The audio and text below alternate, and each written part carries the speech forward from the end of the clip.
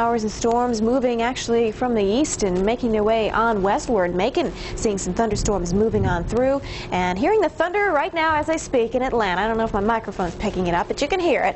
Heading down into Tallahassee, we have some rain as well. Florida's been getting inundated with a lot of moisture lately, and now a lot of that action is concentrated in the southern half of the state from around Avon Park on southward to just north of Miami and around Lake Okeechobee.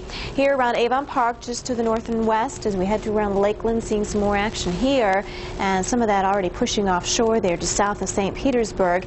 But Broward County really getting blasted with some stronger storms. No doubt some heavy rains here around Fort Lauderdale, extending back to around Collier County. And if you have to travel Alligator Alley there, you are going to run into some pretty good rain coming down at a pretty good pace, and potential for some gusty winds as well. Into the northeast I go. Remember, this area under a severe thunderstorm watch, and of course we'll be watching a couple areas closely just to the north and east of Hartford along I-84 here. Pretty strong thunderstorms. These are actually moving to the south and to the east at about 15 miles per hour, and folks around Windham County can expect to see a lot of rainfall with these as they continue to push to the south and east. And we'll take you out to around the Pittsburgh area. Around I-76 here and around 376 heading around Pittsburgh, you'll run into some heavier thunderstorms there and potential for some gusty winds as well. So you want to make sure that you get a firm grip on the steering wheel. If you don't like driving in the heavy rain, just ride it out. These are slow moving though, and maybe even pull over to the side of the road if the rain gets a little too heavy before you venture out. Well, we'll check out your forecast for Father's Day as we head on into Sunday morning, and we'll still find more of those showers and thunderstorms popping up in the afternoon hours across the south. And this frontal zone will be the focus line for some more storms popping up during the afternoon from around Wausau, Wisconsin, Minneapolis, all the way back down to around Milwaukee. Even around Chicago, you may see a few thunderstorms. Weak ridge of high pressure drawing out the northeast, and slightly cooler weather here.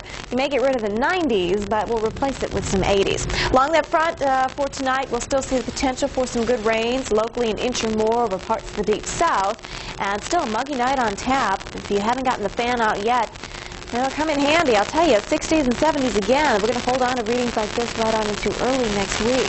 Told you about the cool air starting to make its way southward, heading on into Sunday. And then by Monday, slightly cooler air across parts of the lakes. Then we all see that rebounding back across the western lakes on Tuesday. So 70s and 80s for the extreme northern parts of the lakes, but 90s for the southern lakes all the way into the deep south, and 100s for the desert southwest. We continue on into Thursday of next week, and maybe by Thursday we'll finally pull down some 80s for Cleveland, on into South Bend, Indiana, and Chicago and Milwaukee. But until then, the 90s are going to be very persistent over the eastern half of the country.